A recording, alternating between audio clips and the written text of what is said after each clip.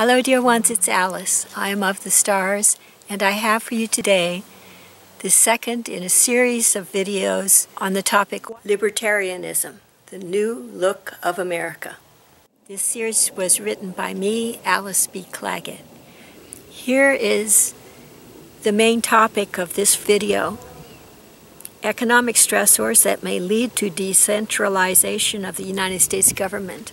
I have some thoughts on the state of the nation. Intuitively, I sense economic stressors that may gradually lead to our federal government taking a lesser role in the governance of the United States compared to the role of regional alliances of states. This might be, just to put it into perspective, more of a libertarian notion of the ruling of the United States, still within the plan of our democracy, but rather different in emphasis from what we've known for a long time as the Democratic-Republican dichotomy.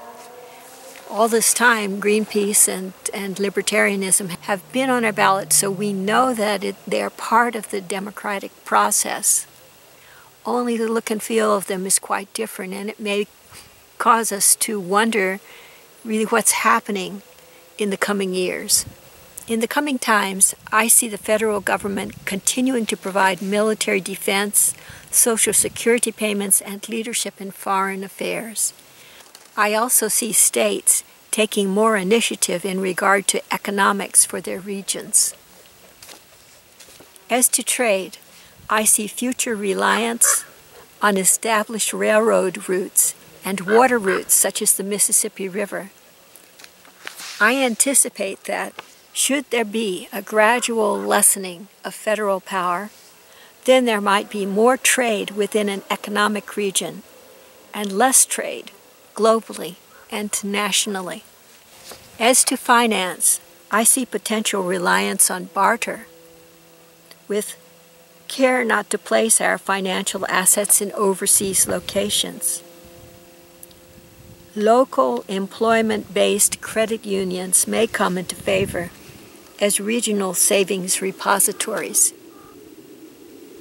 There may be more reliance on those economic sectors that hold strong during recessions, such as locally grown food, locally obtainable building materials, and water supplies not piped in over long distances.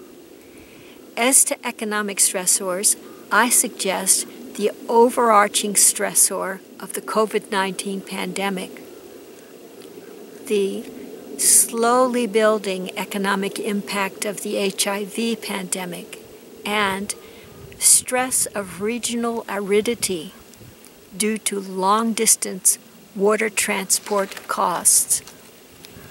A socially disruptive stressor is handheld psychosis, which may lead to chaotic events, such as mass murders and actions by public utilities, local law enforcement, and the military regarding perceived dangers that do not truly exist. This might precipitate social unrest, especially in regions of the United States pinpointed by the Jade Helm exercises.